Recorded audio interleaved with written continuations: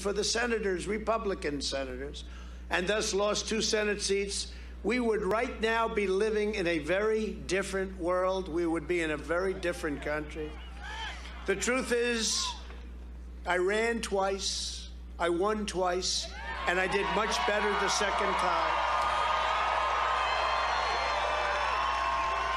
And now, we just may have to do it again.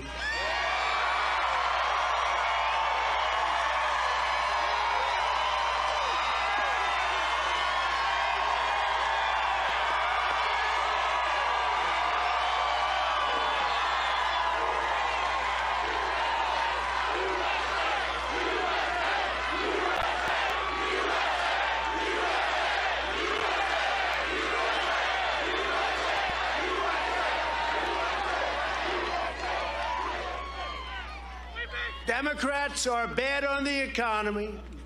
They're horrible on inflation. They're terrible on the military, bad on taxes, bad on Ukraine. Should have never happened.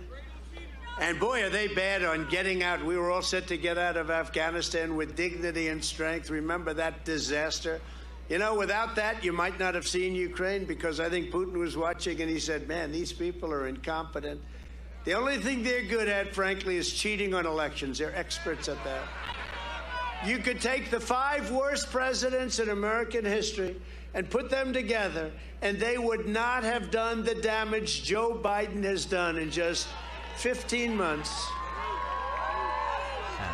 In just over a year, he has managed to kill, literally kill, the American dream.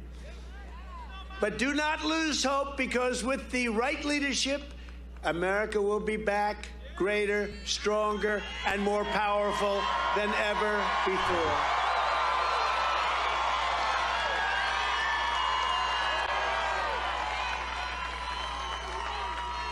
Joe Biden's been one train wreck after another. Just take a look at what he's doing out at NATO. These people don't believe our representative. He disgraced our nation with his humiliating surrender in Afghanistan, and inflation is now, as you know, just reported, highest in over 40 years. Gas prices are the highest in history. Think of that. And we had them below $2 a gallon. Think of that. And now it's going up to 5, 6, 7, 8, 9, 10. How high can you count? Our borders are completely demolished. Bloodthirsty criminals are laying waste to our Democrat-run cities. There were more COVID deaths in 2021 than there were in 2020 with all the work we did, too. Who would have believed that? And just when you thought it couldn't get worse, Joe Biden totally failed to deter Russia's disgraceful invasion of Ukraine. All those people are dead. Putin's heinous attack on a proud and sovereign nation shocks the conscience of every person of goodwill, shocks the conscience of the people of Georgia, I can tell you, where we spent a fortune on your vets and we spent a fortune on rebuilding your military. Right here, what a job we did.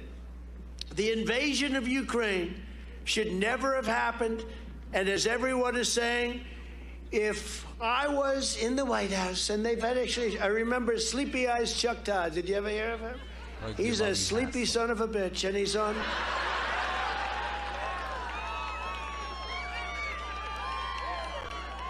He's on a show called Meet the Fake Press.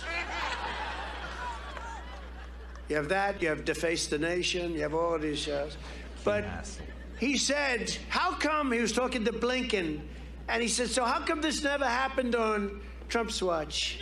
Why didn't it happen? He said they knew better. They did know better. They know better. By the way, do you mind if I put on a hat? It's windy as hell up here. Oh, let's go. Man.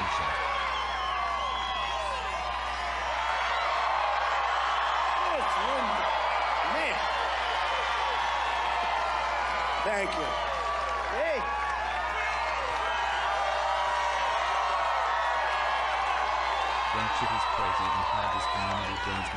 They said, you know, they said to me, sir, it's windy as hell, you better put on a hat, you get blown to pieces. I said, I can handle it. And then the wind just doubled. I said, I've had it. I'm putting on it. But it would have never happened in Ukraine. It would have never happened, 100% certain. And remember, I was the one, you know, when you look at what happened to those tanks, man, were they devastated. But I was the one that sent the javelins, not Obama. Obama sent blankets, you remember? They said he only sends blankets and pillows. In fact, I stand as the only president of the 21st century on whose watch Russia and Why are they getting so turned up over him putting his hat on? Because any they're fucking idiots. What do you country. mean? He never invaded. And also, They're during my hogs. 4 years, China never invaded Taiwan. Remember they said, oh, China's going to invade Taiwan. That never happened. I said, President Xi, you're not going to do that. But that'll be next, because he sees what happened and he sees the weak leadership that we have. And that very well might be, although, you know, if you really think about it, he may be looking at this disaster going on with Russia. He may say, maybe we have other ways to spend our time. So you never know. But I would say that it's a very good possibility that he will invade Taiwan because he doesn't respect the United States of America any longer. And he had a lot of respect for us a year and a half ago. Under our administration, we had a slogan. It was called Peace Through Strength. And that's what it was. It was peace through strength. And we were respected as a country like never before. And I say like never before. Our country was safe and the world was calm because America was strong. And America was perceived to be strong. I rebuilt our entire military. $2.5 trillion I spent. And I redid our nuclear power. And I hate to even mention it, and I hate having to do it. But we have the greatest nuclear power right now in the world, far greater than any other country. That's because we had weapons that were 47 years old. They were so old, nobody even knew if they worked. And now we have a very powerful nuclear power again, and that's because we rebuilt our entire military, and all because you had a president who always put America first.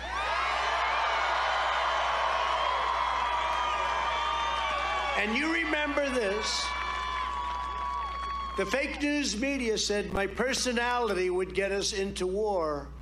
But actually, as it turned out, it was my personality that kept us the hell out of war. 4 months of pretty good content. Usually tune into TYT. And has been